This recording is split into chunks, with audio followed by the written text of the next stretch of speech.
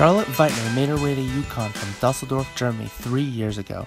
Today, she finds herself making waves on the field hockey turf, a sport she's played since 6 years old, while also pursuing a degree in mechanical engineering. It wasn't until 8 months before freshman year she decided to look towards a collegiate career stateside, which was a difficult choice considering the options available to her. I would have played field hockey regardless at home, but probably, I want to say, like November before freshman year, I really started looking into it.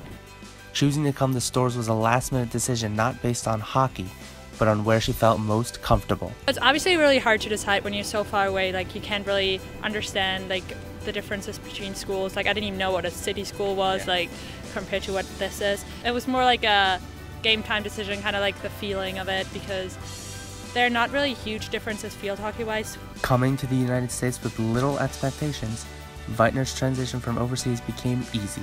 She was quickly acclimated herself to the new culture, atmosphere, and style of play. I think what helped me the most was that I didn't really have any expectations, so I just kind of like went in for it and went with the flow. I want to say I like accumulated pretty fast to like the culture, and then field hockey wise, in the beginning it was a little different, obviously just because the style of playing is a little different than it is at home, but also that happened, I want to say like maybe a month or like 10 games into the season. Once overcoming national barriers, Veitner thrusted herself into a successful career with the Huskies. Following a record-breaking junior campaign, she leads the UConn field hockey program in all-time points and assists.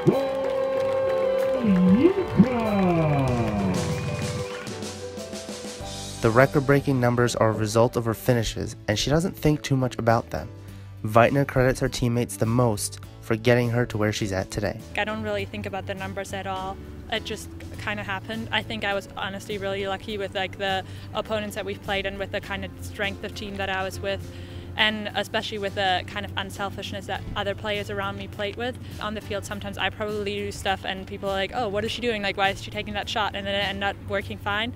So I take a lot of risk, and that's why I get like that many goals. But I think it's honestly all just because of the other work that people have been put in, and I'm just there for the finish. Along with the team, she can't forget head coach Nancy Stevens, who is the winningest NCAA Division I field hockey coach with 639 victories.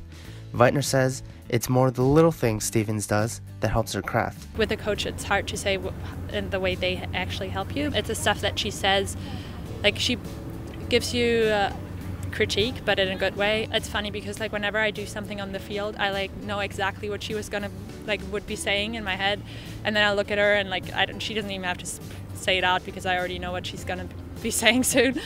But then her ability to work with everyone on the field and just cooperate like what we like to do, and then also what makes us better. Though it's been a successful run, there's always something to improve on, Veitner says. The team is ramping up its fitness in preparation for the 2017 season, hoping for another trip to the national tournament. Personally, for Charlotte, it's about enjoying each moment. This off-season's been really great, and everyone's working really hard, especially fitness-wise, because as long as you be able to perform your best for the entire game, you have a pretty good foundation. But then also just enjoying the moment, because I'm not going to be able to play for another year after that, so I just kind of have to take everything that I can.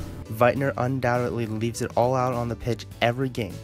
Win or lose, wearing her number 26 Husky uniform is something she'll take pride in every day. We've been talking a lot, and especially I have been thinking about gratefulness a lot.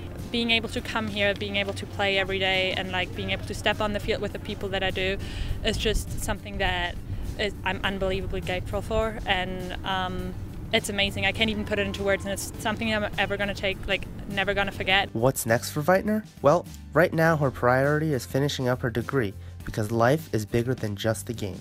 As it is right now, I'm definitely putting on my education first, just because, I don't know, there's more out there than field hockey, and I think I'm just gonna go with where it takes me in that perspective, and then see if I can figure out field hockey around it. But if I'm not gonna be able to, I know that I had a great career, and I'm gonna be able to look back at a lot of memories. So there's nothing that I really missed out on, I don't think.